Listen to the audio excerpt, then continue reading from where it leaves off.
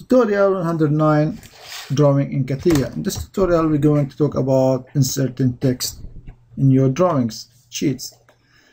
In the previous tutorial we used the dimensioning tools to create dimensions as we see here, but what if we need to add some text to explain some edges or whatever that is not added by the dimensions? We can do that by inserting text with this simple text, or you can find that option in the insert, annotations, text, and you have the different types of text. You have text and text with leader.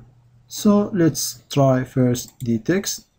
Let's choose this icon and let's type a text somewhere in the middle. So we can write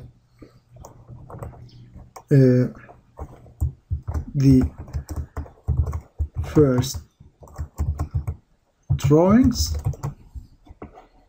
We can write this note here, and if you want to re-edit, double click on it, you will be able to re-edit, and you are also able to move that text around. And if you want to make a text on a specific edge or place, so you need an arrow to point on that edge, or a leader that you can be done with text with leader.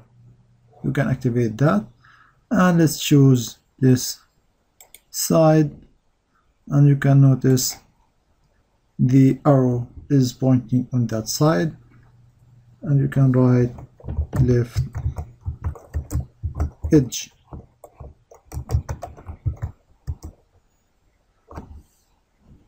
Or whatever you want to write.